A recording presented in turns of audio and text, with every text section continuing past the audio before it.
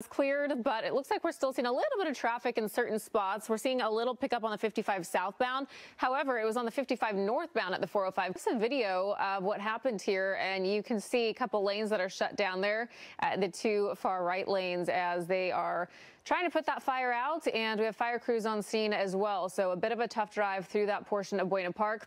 They're expecting those lanes to be shut down until about 8:30 this morning, so that could be a tough commute for quite a little while still. We'll have another check in just a bit. John, Leslie, Rachel, I'll send it back to you. Too bad at all here for SoCal in the last week or so. Still have cool in some spots and mild in others. So certain parts of the IE were pretty mild. It's cool in Hemet, Temecula, Beaumont 62, Santa Clarita's weather and territory again tomorrow.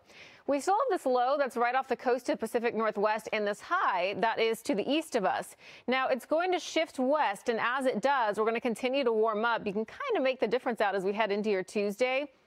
And as that happens, our temperatures will get hot. Then past that, it's just one day and we start to cool off. It will still be hot for some spots Wednesday, but take a look at what happens with this trough and this low from the Pacific Northwest. It continues to drop down the west coast, and it will bring us to some pretty cool temperatures as we head into Thursday and Friday, considering for this time of year. So we're going to see a nice drop off Thursday, and then even a little bit cooler as we head into Friday, where we're talking about the possibility of some 70s in the forecast by Friday. So that is going to be and then Wednesday we should be right under it, and then we start heading into the end of the week. We'll get down to about 85 degrees, some 80s out there on your Friday. We'll drop it down to 75 degrees Thursday, low 70s Friday. Overnight temperatures also getting pretty chilly with in the next few days between about 110 to 114.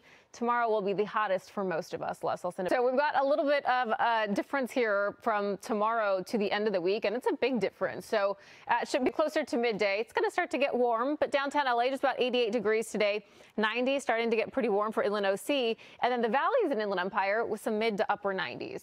The beach too.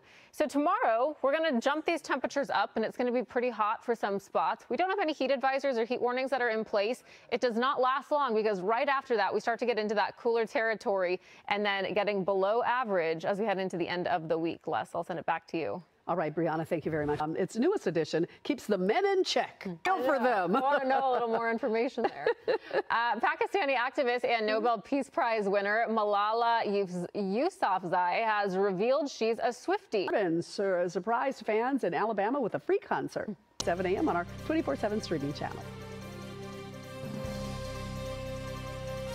So far, for the most part, this Monday morning has been pretty light. We are seeing all the typical traffic on the 91 westbound, but this ABC7 traffic down, but we're not seeing a backup. So they may be letting some cars through. Just know that you could have some problems here until about 6:30 this morning.